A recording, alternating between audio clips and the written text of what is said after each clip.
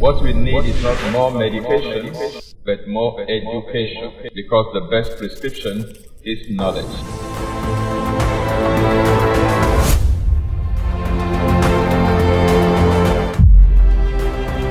This is Exposé coming to you live from Lagos, Nigeria, every Monday on Instagram, YouTube, and Facebook simultaneously. And I'm the regular host, Tony Akinyemi. Don't forget, what we need is not more medication, but more education, because the best prescription is knowledge.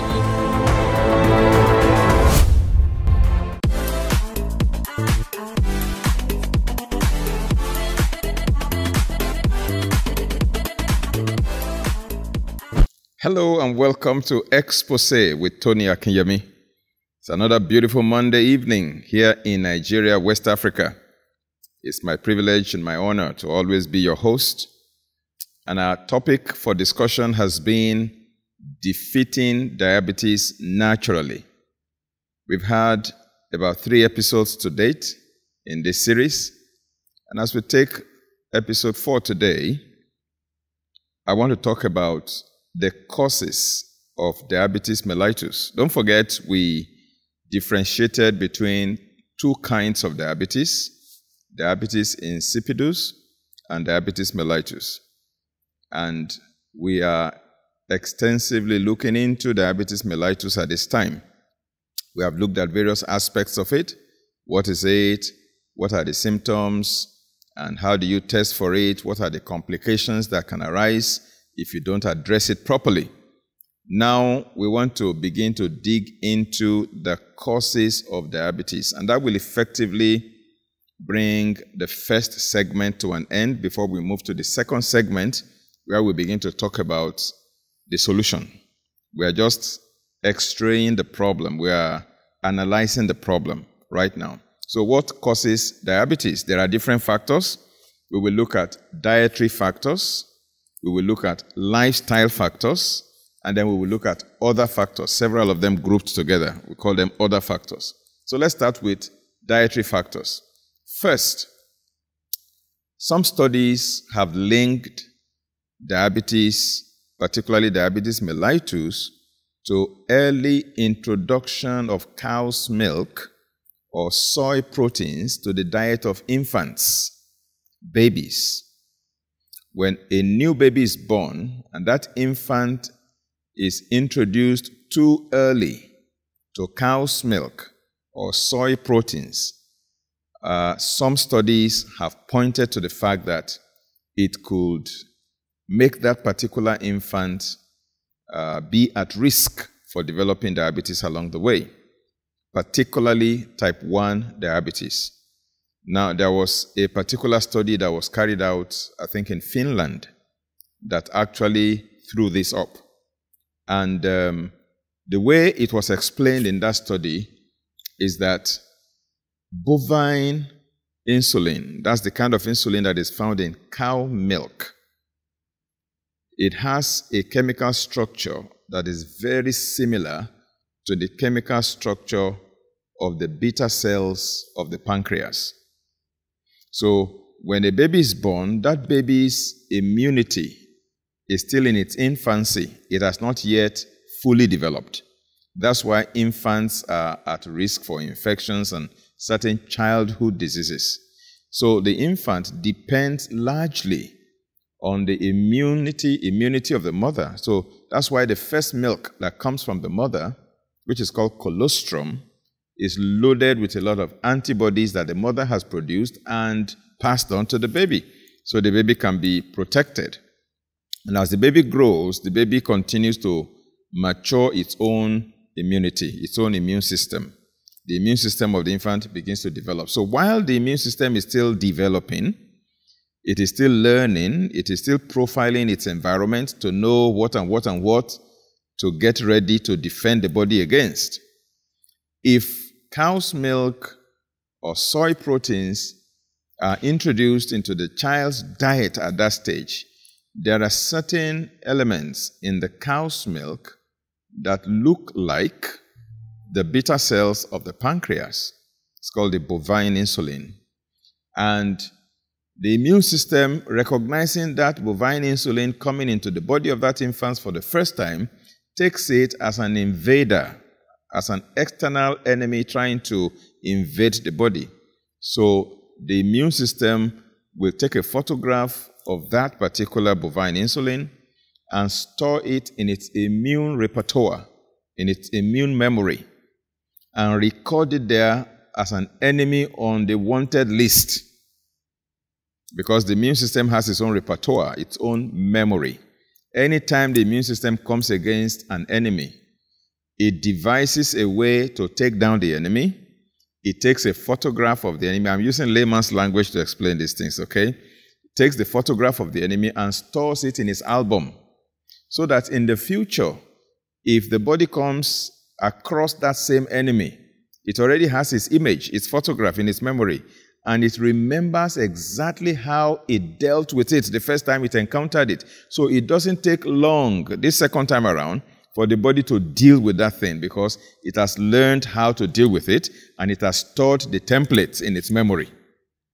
And that is the principle behind inoculation or vaccination. When an individual is vaccinated, the typical vaccines of the past, that is, I'm not talking about the mRNA vaccines. I'm talking about the typical vaccines that we used to have in the past. Okay? Those vaccines used to have about 5 different ways that they developed them. The first way was to take a virus or an infectious agent, okay, and attenuate it. That is, weaken that virus. You don't kill it totally, but you just weaken it sufficiently that it cannot establish an infection if it is injected into a person. So a weakened virus or an attenuated virus is injected into an individual to make the immune system of that individual react to that attenuated virus and develop antibodies, and then take the photograph of that virus, store it in its repertoire, so that when that individual who has now developed antibodies in its blood, in its body, and has also learned how to decimate this particular virus, when that individual now comes across the real potent live virus out there in the day-to-day living of that individual, that body, that person's body does not need to waste time before it can deal with that virus, because it has been primed, it has been prepared, it has learned how to do it. It has a template already. That's the principle of inoculation when you use a live-attenuated infectious agent. There's a second way they also do vaccines in the past, and that is the virus is actually killed. It is deadened, dead, completely dead.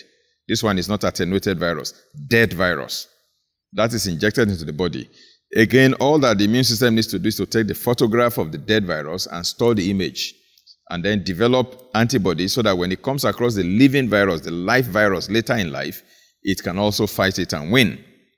A third way that they used to develop vaccines in the past was to take a fragment from the virus, maybe a protein fragment from the virus, and inject that fragment from the virus into the body so that the body, again, recognizes that agent as an external agent trying to invade the body, prepares an immune response, and stores the image and the template also in its repertoire. That's a third way that vaccines, traditional vaccines, were developed in the past. And the fourth way that traditional vaccines were developed in the past was actually to take the toxins produced by this infectious agent, not the infectious agent itself now, but the toxins produced by the infectious agent, and use that to develop a vaccine. So let's say a bacterium produces a certain type of toxin whenever it gets into the body. You now harvest the toxin and you inject the toxin into the body, because it is that toxin that actually causes disease, that causes problems. So the human body then develops a reaction to that toxin and now again stores the template in its repertoire. That's the fourth way that vaccines used to be developed in the past. They are called toxoid vaccines. And then the fifth way that vaccines were developed in the past is through harvesting the antibodies from the body of somebody who has been infected and has recovered. An individual who has been infected by a virus, for example, who has developed antibodies to fight that virus successfully, and that individual has already recovered. You now take the blood of that individual, harvest the antibodies from that person's blood to make vaccines. That is called a passive vaccine. When that is pumped into the body, now, it does not stimulate that person's body, the recipient's body, to develop its own antibodies, but it actually uses those antibodies that have already been harvested from another person to fight the infection. Usually, those kind of passive vaccines are administered to people who are already infected, and you want to treat them, so you put that antibody into that person's. So those were the 5 classic ways that vaccines were produced in the past. Of course, they also add a lot of adjuvants to them in order to potentiate them, to make them more effective. Okay, I won't go into the details of that because we are not discussing vaccines today. But now we have a new system of a new technology for developing vaccines. The mRNA technology, for example, which is what was used to develop the Pfizer COVID vaccine and the Moderna COVID vaccine. And those are all recent technologies, and they don't use any of those 5. That's why there have been a lot of cry and hue about these COVID vaccines as not necessarily being the traditional vaccines. Therefore, they require a lot of testing, a lot of studies to be sure regarding their efficacy and their safety before they are deployed. But let's leave that discussion. What I'm talking about is causes of diabetes, and I went into that, I digressed into that to explain how early introduction to cow's milk or soy protein, we call it soya here in Nigeria, they call it soy in other climes, okay? Soy protein or soya protein to the diet of babies. There is something in cow's milk that is called bovine insulin. Bovine means from cow, okay? Bovine insulin, that when it is introduced too early into the life of an infant, the diet of an infant, maybe the infant is 2 months old, 3 months old, and you already introduced cow's milk or soy protein into the body of that child's immune system is still taking photographs, trying to learn the enemies around that it needs to prepare its body against. It sees this strange protein molecules as enemies, and then it takes the photograph, unfortunately, and stores it in its memory as an enemy, such that anytime it sees that particular protein, it launches an attack. The immune system will launch an attack, and there will be an immune response, an immune reaction. The person can develop allergic reactions. The person can develop autoimmune disorders against that particular protein. Now, like I said, that bovine insulin has a similar chemical structure. In other words, using layman's language, it resembles, it looks like the cells in the islet of Langerhans, the cells in the beta cells of the pancreas, responsible for insulin production. So now, in the future, as the immune system of that person who has already taken the photograph of this bovine insulin and stored it in the memory as an enemy, when that same immune system goes on surveillance, because the immune system has 2 major components, you have the innate immunity and you have the adaptive immunity. Now, the adaptive immunity is internal, while the innate immunity is the outer shell. Now, the internal adaptive immunity is essentially your white blood cells and the various antibodies that are produced to fight the enemy. So, once the adaptive immunity goes on surveillance, it has the team that goes on patrol, goes on surveillance all over the place. It has the ones that are the artillery units that will fight the enemy once an enemy has been identified. Okay, so when the innate, or the adaptive immunity rather, goes on surveillance, it gets to the pancreas and then it sees the beta cells in the pancreas that produce insulin, and it says, I have seen this person before. This one is in my album. I've taken this photograph before, not knowing that it was not the beta cells that it took the photograph, but rather a protein in cow's milk or soy protein. But it mistakes it for that enemy, and then it begins to fire salvos.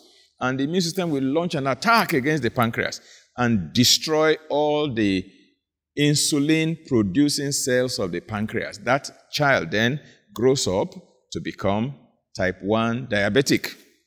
So that's one of the dietary factors responsible for early childhood or juvenile onset diabetes mellitus. The study was done, I think, in Finland, and I think a few others have also corroborated that same study.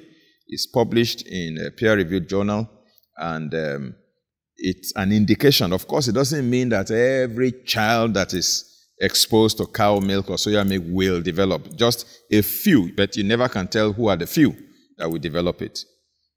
I'll be back very shortly, and we will continue this discussion, very important discussion, because when we know the cause of a problem, it's easier for us to prevent that problem in the future or to solve that problem even now. So the first dietary factor we have looked at is early introduction of cow's milk or soy protein to the diet of babies. That's why we advocate exclusive breastfeeding for babies for the first 6 months of their lives. One of the reasons, not the only reason, but one of the reasons is to protect them from developing type 1 diabetes. I'll see you shortly. You can actually reverse diabetes.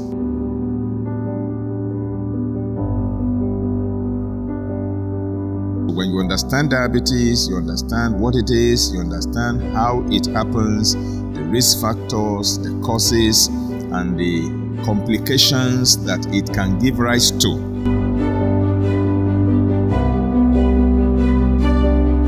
Those who already have it, to start putting measures in place to reverse it, or at the very least, to control it.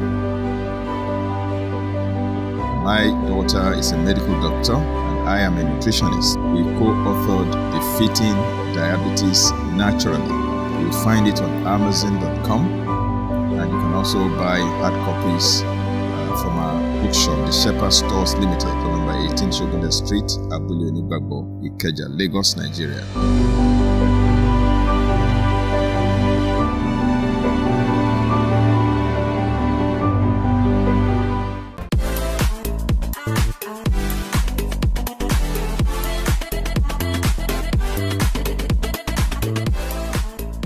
Welcome back. This has been Exposé with Tony Akinyemi. And don't forget, what we need is not more medication, but more education. That's why I'm taking my time to break it down into bite sizes so that you can chew it, process it, internalize it, and be equipped and well fortified to prevent diabetes or to reverse diabetes.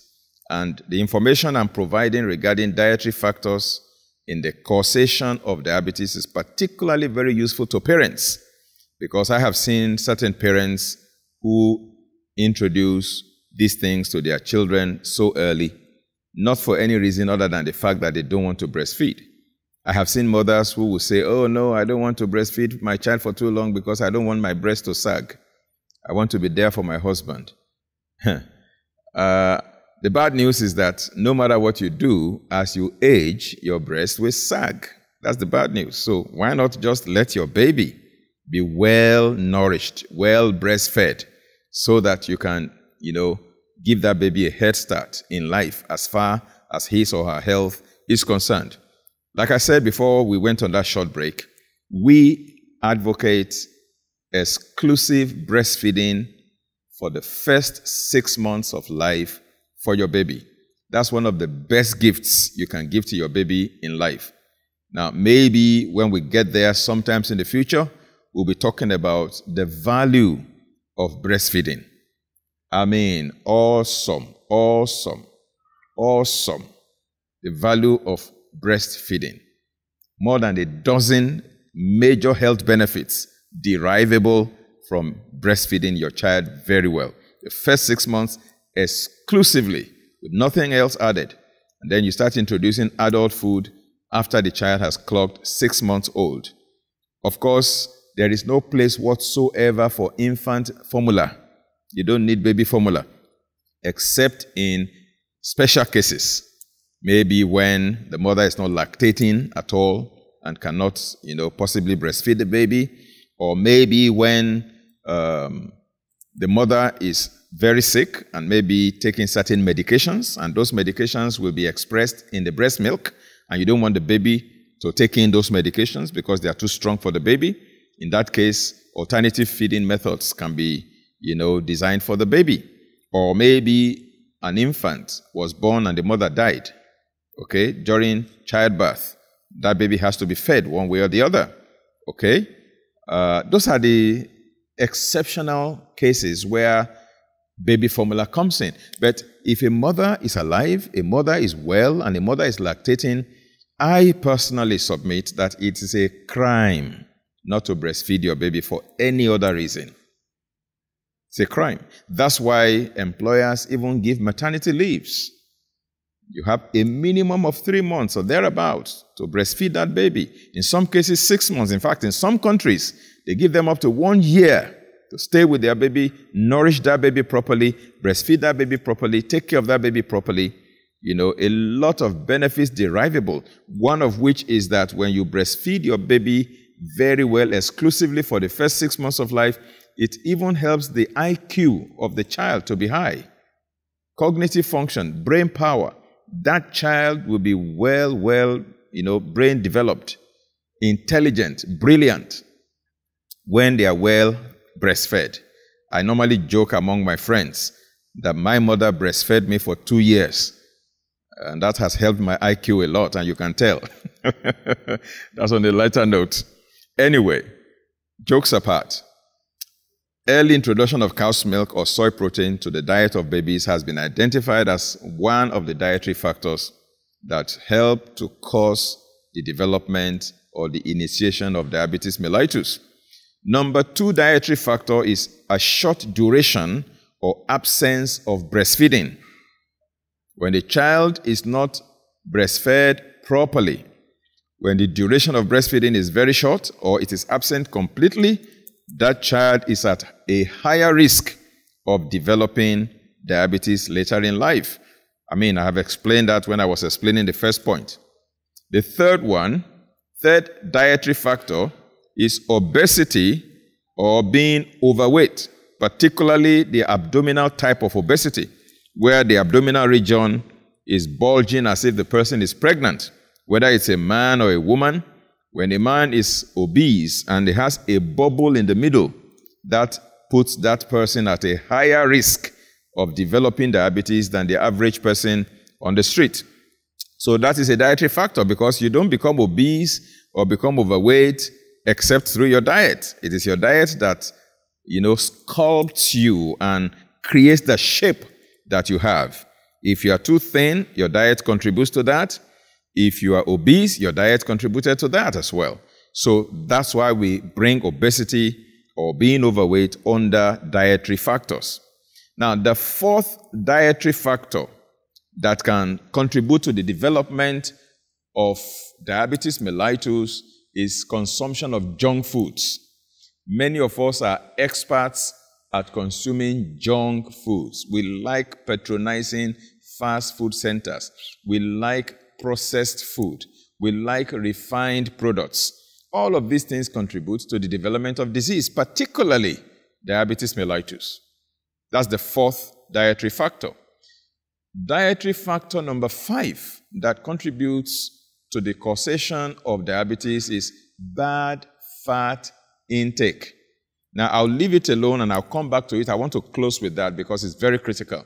So the 6th one is what I call excessive intake of animal protein. Now, Dr. Willard Visek, a professor of clinical sciences at the University of Illinois Medical School, stated, and I quote, "A high-protein diet also breaks down the pancreas and lowers resistance to cancer, as well as contributes to the development of diabetes," unquote, by Dr. Willard Visek, a professor of clinical sciences at the University of Illinois Medical School. So, excessive intake of animal protein can predispose an individual to developing diabetes, according to Dr. Willard Visek, a medical doctor and a professor. All right, now, excessive intake of animal protein may contribute to diabetes, but the one that contributes the most, in my personally considered opinion, is bad fat intake, particularly trans fat in fried foods, in margarine. You find them in all the various processed oils that we consume, particularly fast food, fried food. How does bad fat contribute to diabetes? I'm going to explain. It's very straightforward. Just stay with me. Now, let's go back to O-level biology. In O-level biology, we are told that our cells are the basic units of life.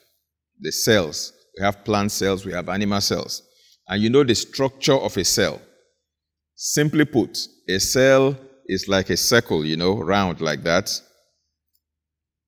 The boundary is called the cell membrane or the cell wall. The cell membrane. And then you have the cytoplasm. At the center, you have the nucleus. Inside there, in the nucleus, you have all kinds of different things there. That's why you have your DNA. That's why you have the mitochondria where your glucose is converted into adenosine triphosphate or ATP for energy, fuel for energy, and what have you. But I'm more concerned about the structure of a cell, particularly the cell of a human being. You see, the cell membrane is very, very critical. It is the gateway by which nutrients enter into the cell and waste products exit from the cell. Okay, the cell membrane. So take note of that. It is the gateway, the cell membrane. Now, the cell membrane, the major constituent, the major nutrient that is used to construct the cell membrane is fat. Fat. So the type of fat that you use in constructing the membrane of new cells, the type of fat you use will determine the membrane fluidity. The membrane fluidity. In other words, how easy for nutrients to go in and how easy for waste products to get out from the cell. So if you use the right type of fat, if you use fat from avocado pear, for example, coconut oil, okay, omega-3 oil, if you use those kind of fats, those are good fats. If you use those kind of fats, if your diet is rich in them, and those are the fats that your body uses to construct your cell membrane, then your cell membrane fluidity will be good. Nutrients can easily enter, waste products can easily go out. But when you use bad fats, such as from margarine, from lard, L-A-R-D, okay, from fried food, that's trans fat. If that is what you use to construct your cell membrane, because that's the type of raw materials, the type of building block you're putting into your body, then your cell membrane integrity will not be sound. It will be compromised because you are using fake raw materials to construct your cell membrane. That will affect your cell membrane fluidity. That is one of the reasons for insulin resistance. When insulin is knocking the cell to say open, glucose wants to exit from the blood into the cell because you use something almost close to plastic to construct your cell membrane, because that's what is in your diet, then your cell will not respond to the action of insulin properly. And so you develop insulin resistance or insulin insensitivity. You see, and once you have insulin resistance, that's type 2 diabetes there, because then sugar cannot leave your blood to enter into your cell. You can now understand how bad fat or trans fat or fried food can contribute to the development of diabetes. You know, many people think that, it is sweet food, sugar, and sweet fruits that make people develop diabetes. Bad fat contributes more. Now, if a person has very good cell membrane and sugar or glucose can leave the blood successfully, easily, and enter into the cells, even if the person drinks a bottle of soft drink with about 11 cubes of sugar, immediately insulin kicks in and begins to open the doors and the doors of the cells. All the sugar will be mopped up and the sugar level will come down. Of course, that's not a good idea. I'm not suggesting you should start taking soft drinks because, again, when you put your entire sugar management mechanism into fire brigade mode, because there's always a sugar spike. You're always consuming soft drinks and packaged fruit juices and alcohol and all of those things, and your sugar management mechanism is always swinging into action to do a mop-up action. You will soon wear it out. Everything will collapse and break down, and that can also result in diabetes. Okay, but I'm looking at the mechanism of how sugar leaves your bloodstream and enters into the cells through your cell membrane. The material used to construct your cell membrane will determine how easy sugar can penetrate through it to enter into the cells, so that your cells, the mitochondria in your cells, can now convert the sugar, the glucose, into adenosine triphosphate, or ATP, which is the refined petroleum to run your generator, to run your engine, if you understand that layman's language. Okay, so that is how bad fat intake can contribute to the development of diabetes. You can see the connection now. So dietary factors are very, very critical in inducing diabetes. Okay? Now, the second one are lifestyle factors. Stress can lead to insulin resistance as well. When a person is under stress, there is the fight or flee situation that develops. And that person, once you are in that mode, the body does not utilize insulin properly because it doesn't prioritize digestion or food utilization as important anymore. That can also make your digestive system and your assimilation and glucose utilization to be compromised. So if you are stressed and your diet is poor, then you are setting yourself up for diabetes. This is how far we can go today on Exposé with Tony Akinyemi. And don't forget, what we need is not more medication, but more education. To be informed is to be transformed, and to be uninformed is to be deformed. Again, let me remind you, after watching this episode, please share the video with your enemies. They will become your friends, because they will be so happy you are giving them life-saving information. Send it to your friends, and that will strengthen your friendship. Send it to your relatives, to your colleagues, to your neighbors, to your entire family, and they will thank you for it. If you have not subscribed to our YouTube channel, this is the time to do so. And press the notification bell as well, and that will make sure you are alerted whenever a new episode comes up. If you're on Facebook, if you're watching us through Facebook right now, just like us on Facebook, and that will be good enough. Once again, thank you for spending your evening with me. I am Tony Akinyemi, your host on Exposé. See you same time, same platform next week. Have a beautiful week ahead. God bless you, and bye-bye.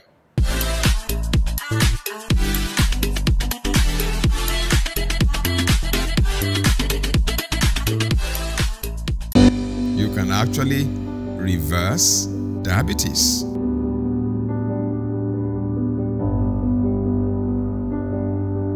When you understand diabetes, you understand what it is, you understand how it happens, the risk factors, the causes, and the complications that it can give rise to.